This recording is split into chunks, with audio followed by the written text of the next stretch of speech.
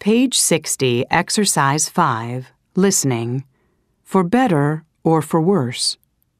Part A. Listen to people discuss changes. Check the topic each person talks about. 1. How long have you been living here? Oh, for over 20 years. And have you noticed a lot of changes during that time? Oh, yes, quite a few.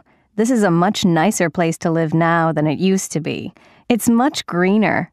When I first moved here, there weren't many trees around. But over the last few years, the city has planted trees everywhere. It's made such a difference. 2. How do you like living here? Well, it's an interesting city, but you really need a car here. You can't go anywhere without one. There used to be a good bus system, but there isn't anymore. Why is that? Oh, I think they expect everyone to have a car, so they don't bother to provide decent bus service. It's getting worse and worse. These days, you have to wait a long time for a bus, and when one finally shows up, it's usually full. 3. I can't believe how much this neighborhood has changed. What do you mean? Well, when Joe and I first bought this house, that was almost 20 years ago, of course, there were lots of young couples with children living on this street.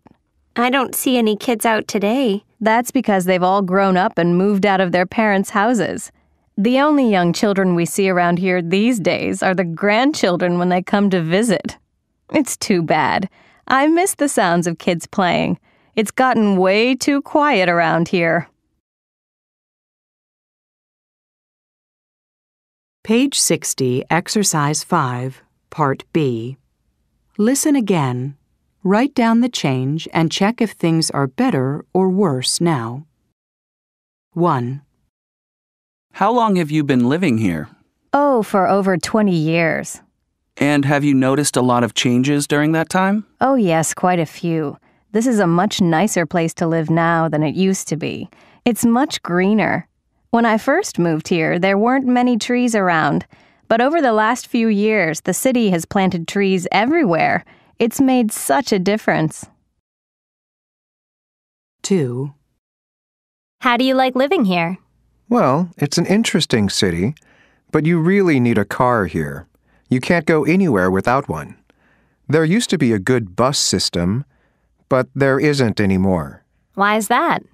Oh, I think they expect everyone to have a car, so they don't bother to provide decent bus service. It's getting worse and worse. These days, you have to wait a long time for a bus, and when one finally shows up, it's usually full. 3. I can't believe how much this neighborhood has changed. What do you mean? Well, when Joe and I first bought this house, that was almost 20 years ago, of course, there were lots of young couples with children living on this street.